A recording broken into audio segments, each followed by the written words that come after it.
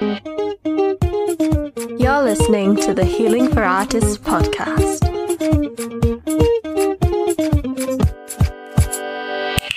Hello. Welcome. My name's Helena Yasmin, and this is episode 2 of the Healing for Artists podcast. Today, we're going to be talking about a question that one of you guys sent in. This is from Karis. How do you maintain good mental health after getting rejected from jobs/auditions?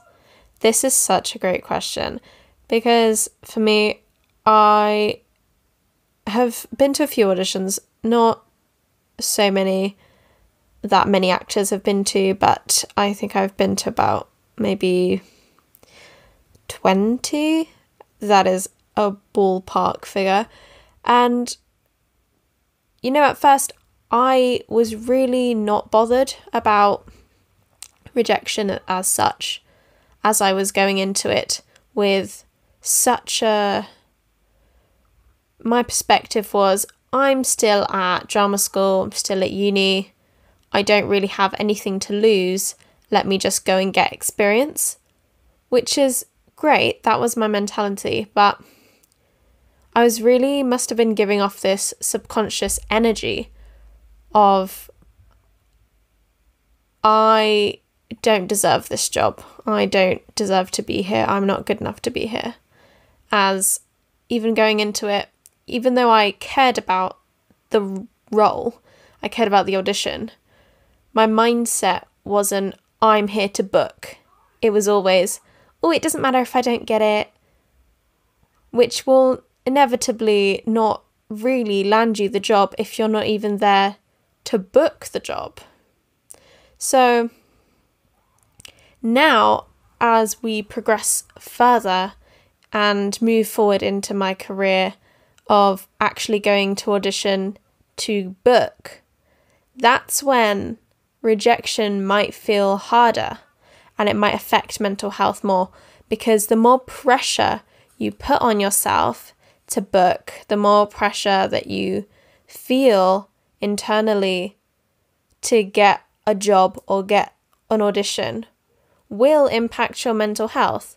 So really, we need to focus on allowing ourselves to not feel this pressure. Now, there is several layers to this. So first of all, we have our inner dialogue, our brain that says, you're not good enough, you shouldn't, you're not like everyone else, this and that, and whatever negativity, whatever thoughts that you have that are holding you back, we need to acknowledge them. That is, for me, the first step that has really helped so far along my journey, is to be aware of my own negativity and my own thoughts that are holding me back. So for me, I'm just going to get real with you guys. For me, I was always thinking that I am not good enough. I always thought, since I decided that I wanted to do musical theatre when I was 16, and I was under the impression that starting at 16 is really too late. There's been so many other people that have been training since they were young, and I will just always be playing catch up because I'll never get to that level. They've been training for so many more years. Okay. But now I've been training for about 6 months, and I've noticed incredible progression. I am self-aware enough to see that, I can see my flaws and I can see my weaknesses, but instead of thinking to myself, see, I can't do it, I've become more aware of it and realized that, okay, I can see what I'm doing wrong, but all I can do is just try to do better next time. And that has, for me, the process of thinking like this has just lifted a weight that I put on myself to be the best, to be like everyone else, because you're not like everyone else. You are yourself, and that is enough. The other part of mental health and dealing with rejection is you could work on having multiple streams of income, if that is your cup of tea. So what I mean by this is, as a performer who wants to go into theatre, we know that there's not huge amounts of money in this, okay? So on the West End, in the West End theatres, there is equity minimum contracts. So if you are a performer, if you are someone signed with equity, the union has its own minimum wage. And sometimes when you're working as a beginner, or even someone who just doesn't have equity, you might have non-equity contracts, and these, you just have to read them. You know, the only thing you can do is read the contract, know your rights, just try to get educated. On the equity website, they have a lot of information, a lot of resources that you can use. Ask for help, ask a friend, reach out to people, anyone, mentors if you have them. Just ask for some advice. So with these equity minimum contracts on the West End, they have classes. So a Class C theatre is up to 800 seats. And I believe there's about 10-ish on the West End. And then there's Class B, which is anything from 800 to 1,099 seats. And I think there's about 5. And then you have a Class A, which is 1,100 plus seats. And I believe there's about 14 or 15 Class A. Now, with Class A theatres, that's your Hamilton, Victoria Theatre, where Matilda is, Cambridge Theatre.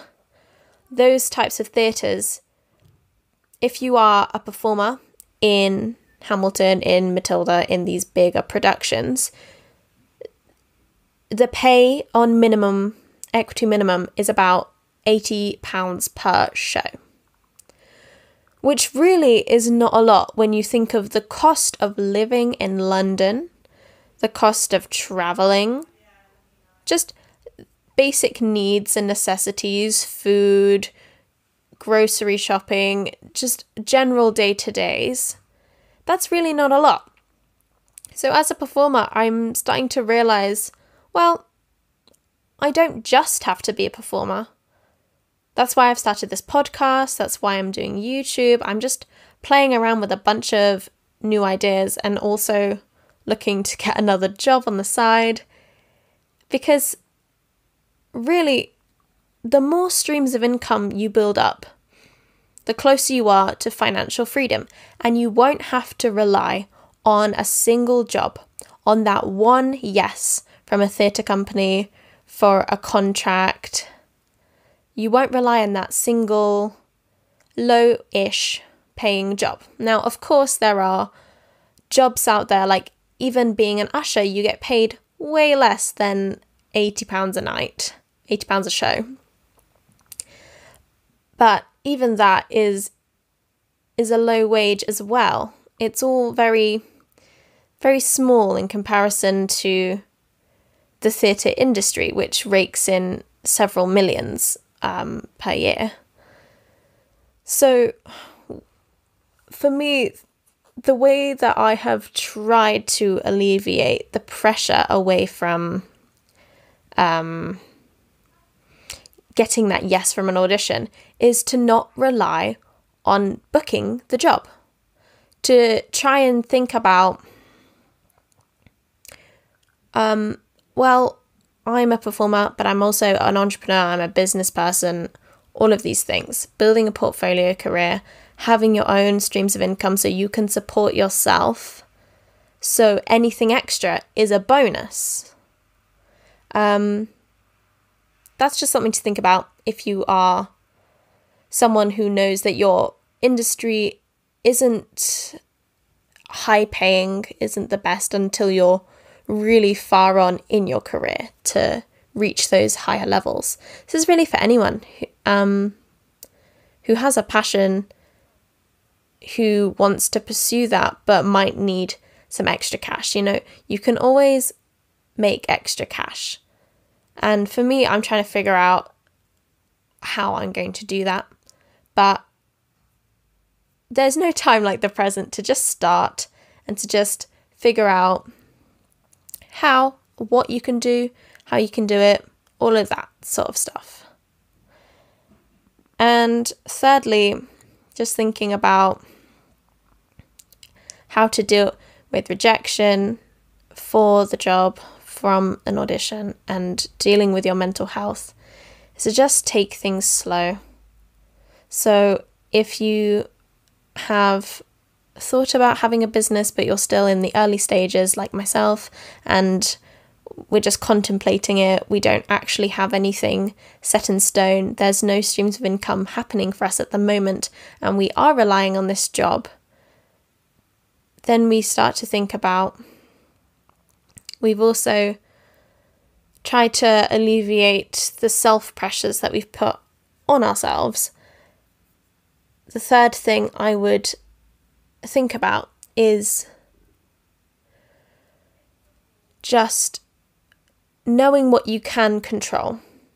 And the things you can control are knowing your audition material. So whatever they sent a booklet, something for you to learn it. Even if you don't have the most amount of time, just try your best to learn it. Come prepared. Bring extra. If it's a song, bring an extra song just in case. Come with a backup. Don't come with your whole entire book. That won't necessarily be helpful. But just come with the audition material all printed out, all taped together if it needs to be taped. Come with it, know it, and come with a backup. Because in a performance industry, there's not a lot that we can control. So knowing your stuff and knowing what you can bring to the table when you go into the audition, that is one of the main things we can control. And it will make the rejection a bit easier if you know, I couldn't have prepared more for this. I learnt all the audition material, I've been practicing that script, that sides, that song, and I did it as best as I could. I couldn't have done it any better. Then that job wasn't for you. I got this piece of advice from Anthony Anderson. He said, if it's meant for me, then it's meant for me. There's nothing more that we can do about that. You go in there and you make the character yours. This is my time. This is my performance. Nobody else can do it like me. So if they don't want it for me, then that role is not meant for me. Also, if you go in there and you're polite, you're nice, you had a bit of fun, there might have been some banter between you and the casting directors, and then you gave your killer audition, but you weren't right for that role, they might still remember you. They might put you on for something else. You never know. So the thing is with auditioning and for trying to book jobs is to just keep showing up. That is the only thing that we can do, is we're just trying to get our foot in the door. We're just trying to break into the industry. We have to just keep showing up. It's like entering the lottery. If you enter the lottery, you might win. But if you don't, you'll never win. You'll never know. So just keep showing up. Take it easy. Try and relax after every audition. I will either, pre-COVID, go shopping, get my mind off stuff, grab a coffee, grab a drink with friends, go home, drink some tea, relax, get into my PJs, have a bath, whatever relaxes you, whatever after the audition, forget about it. Try your hardest to just like put that in a box and go, if this job is meant for me, it is meant for me. I have given it my all, and I'm not going to allow myself to worry about the things I cannot control. And you cannot control what the outcome of that audition will be. You can only control your presence in the room, what you bring to the table, and how you deliver your audition.